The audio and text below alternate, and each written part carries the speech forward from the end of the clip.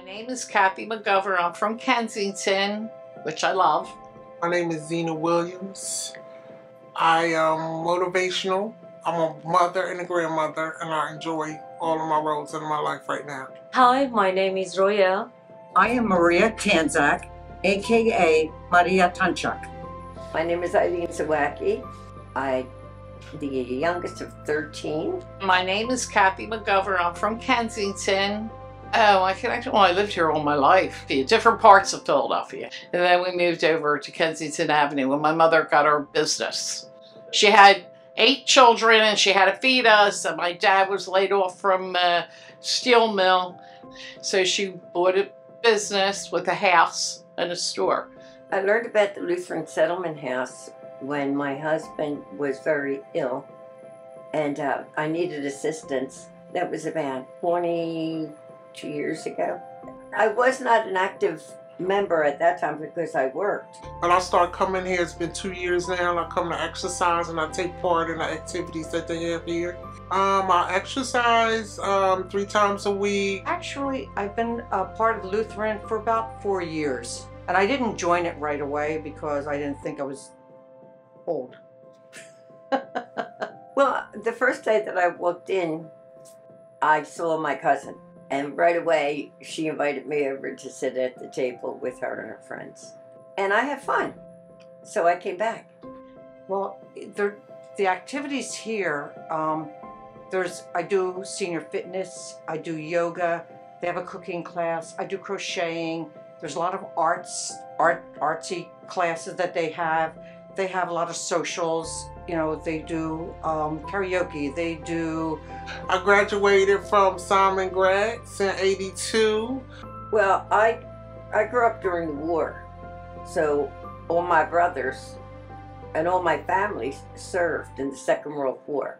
After the war, in about 1945, we moved to Palmer Street, where I was raised, and I lived till I got married. My father died when I was about between 8 and 11, and my mother died when I turned 16.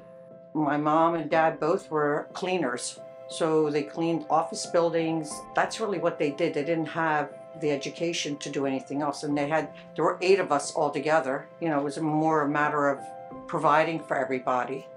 The best moment of my life is when I watched my youngest son graduate from college. Yeah. He has a master's degree in psychology, and he plays professional football. I want to be remembered by helping people. I really go out my way to try to help people. Where I live at, it's a lot of homeless people, and I try to do small things. I try to do something good every day. So we had a teacher there that actually taught us, my brother and I, how to speak English. It took time, and you know, it can be tough when you're a kid. And then we had to teach our parents, because my parents didn't understand anything. I ended up having to do all the interpretation for my parents. Like every time they went somewhere, did anything, I was always dragged along so I can interpret. I was administrative assistant. I worked at the Sugar House. I worked there for a few years. I worked for PNC Bank for over 20 years. Oh, it was great. I worked for wonderful people. I worked with wonderful people also, yes. Oh, it was great. I worked for wonderful people. I worked with wonderful people also, yes. I was careful and come out, and I see, no, it's okay.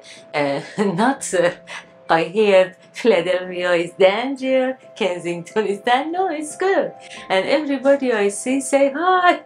After 2 months, I moved to Philadelphia. I started work in Lutheran Settlement House, actually 14 November 23.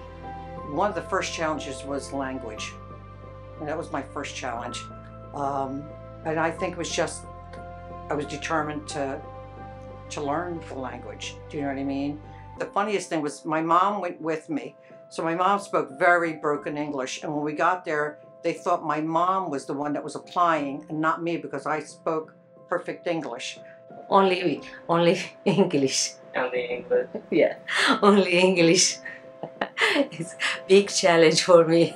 Yeah. And you know what other accomplishment I did? I bought my own house by myself without help from anybody.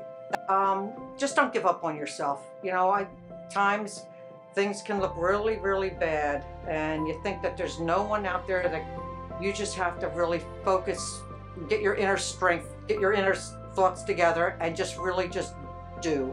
So right after I bought my house, I got laid off. I want to be remembered as me. I am a strong woman.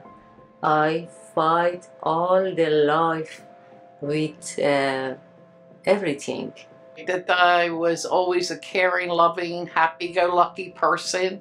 So my advice to young people today would be, whatever you do, first of all, before anything else, get an education. Never give up. If the life is hard, you fight with life. Goals, you don't always meet them, but just keep giving yourself a new goal. If something doesn't work, try something new. Just don't give up for one thing. Just, you know what?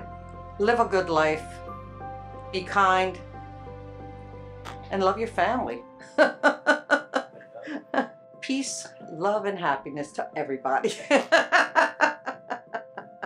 I want to be remembered as me. I am a strong woman. I fight all the life with everything. Enjoy your youth. Enjoy your old age too. Really, okay?